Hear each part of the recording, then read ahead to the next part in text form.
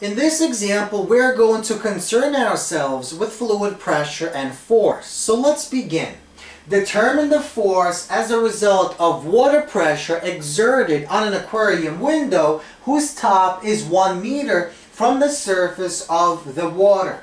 So we have the surface of the water. The distance from the water to the top of the window is 1 meter. The height of the window is 3 meters. So the distance from the water surface to the bottom of the window is 1 plus 3, 4 meters. And the length of our window is also 4 meters.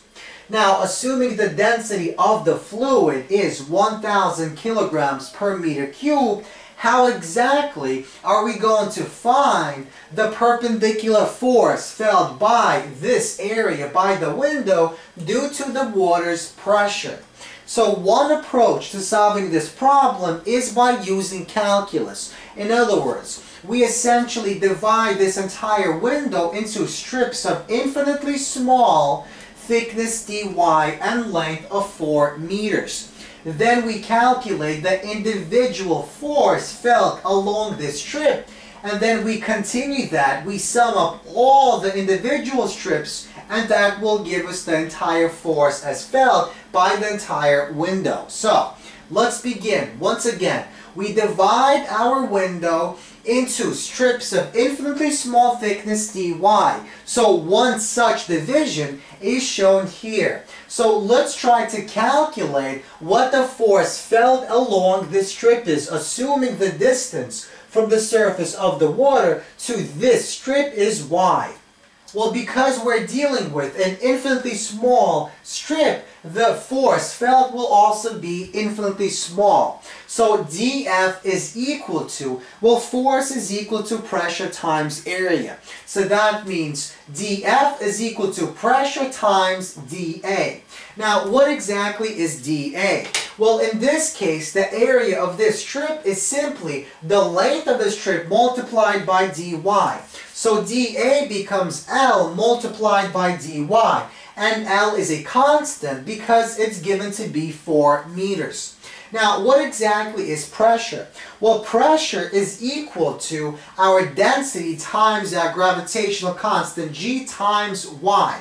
So all of these values are constants, except our Y. Our Y varies with respect to which strip we choose. So for example, if we choose a strip somewhere below here, that means the Y will be different.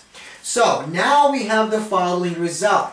The infinitely small force is equal to our density times the gravitational constant G times the distance y from the surface of the water to where the strip is, multiplied by L, our length of the strip multiplied by our infinitely small thickness dy.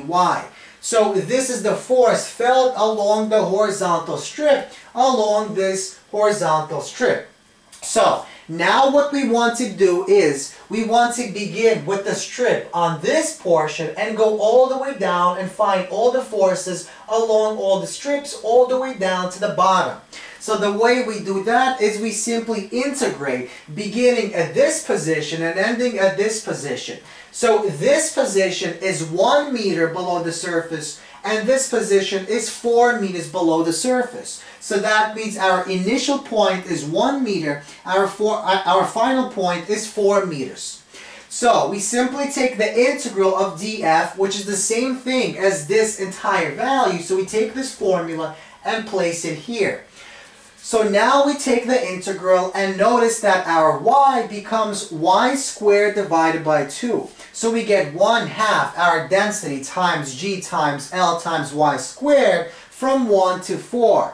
So we actually plug in our value for the density of 1,000. Our g is 9.8, our L is 4 meters. And these two quantities differ. So one is 4 meters squared and the other one is 1 meter squared. So we calculate this and we get that the force, the perpendicular force that this entire window feels due to the pressure of the water is 2.94 times 10 to the 5 newtons per meter squared.